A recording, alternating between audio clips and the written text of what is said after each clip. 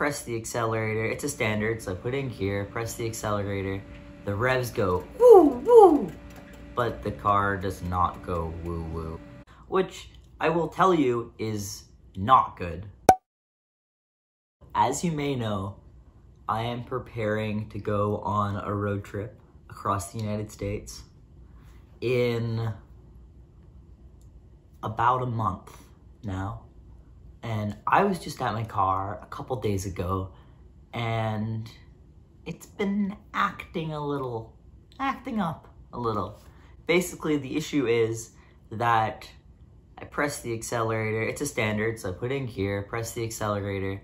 The revs go woo woo, but the car does not go woo woo. It just goes like slow. And there's like very little acceleration when I press the acceleration pedal, which I will tell you is not good. It could be transmission problem, fluid, or something like that, the transmission not working, which could be a transmission replacement needed or something else, who knows. Or it could be something more simple, like the air filter is not doing its job or the air intake's not doing its job, hopefully. The worst case scenario would be that it's a problem with the head gasket, which with 2000s Subarus is an issue that I've read up and it is common. And that is a big repair, almost, well, I think $2,000, which is approximately more than the car is worth at this point. So I'm in a little bit of a pickle. I have an appointment on Friday. It's early in the morning, and today is the day that I take my car to the garage to see if my road trip's completely fucked up or if I still have hope of making this car work well again. To get it checked.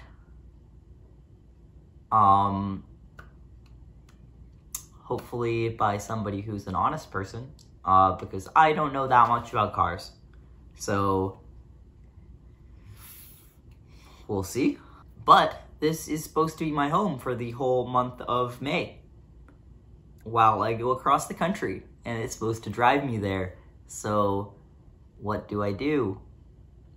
I would say I have a few options. One, cancel my trip well, if the car doesn't work, I have a few options. Cancel my trip entirely, fly home. That's option one.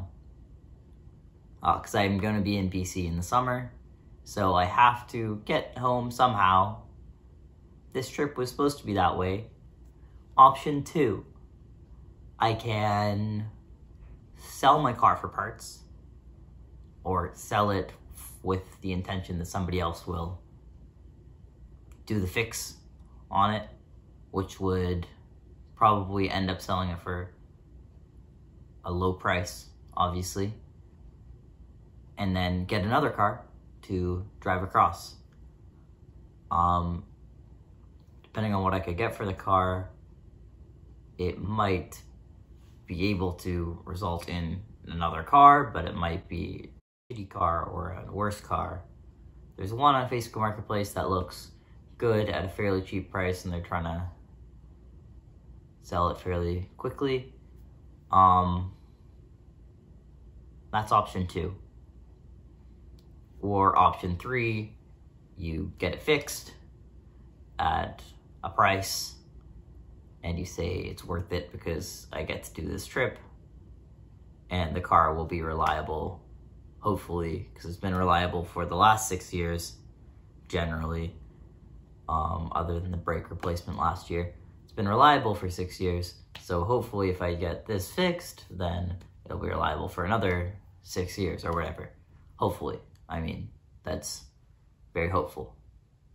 But then you have to put that upfront cost in to get it fixed. but maybe you put that upfront cost into a different car if you sell and then you do the thing. It's a really tough decision. So I really want to do this trip. I would actually be very sad because I put a lot of planning and effort into this trip and getting things ready. So if I can't take this trip, I'd be very, very disappointed. Very disappointed. But it is what it is. Yeah.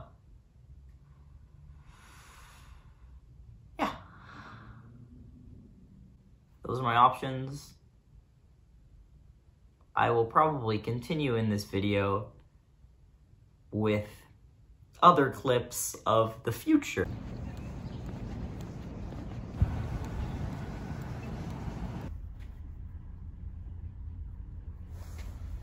Praying. Well, not because I'm not religious, but spiritually. Crossing fingers. Holding thumbs. Nothing serious. Nothing serious. Nothing serious.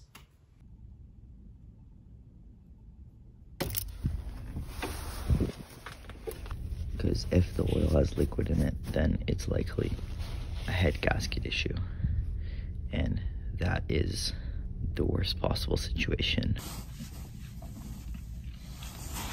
I just pulled out of the parking garage and problem still persists. So I'm going to, I just called the CAA tow service and they're going to arrive in like an hour, take me to the garage. Hopefully, good news. Praying for no blown head gasket. Come on. The oil looked like normal, but I'm gonna believe that it's because the head gasket is fine. Might be a delusion, but a little bit of delusion is always good, I think. Maybe. Let's pretend. I'm currently waiting on the towing truck.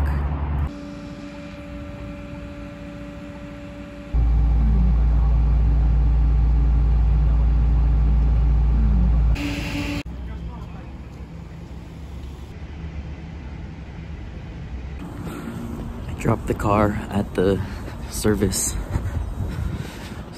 the auto center at the Canadian Tire. And now we wait.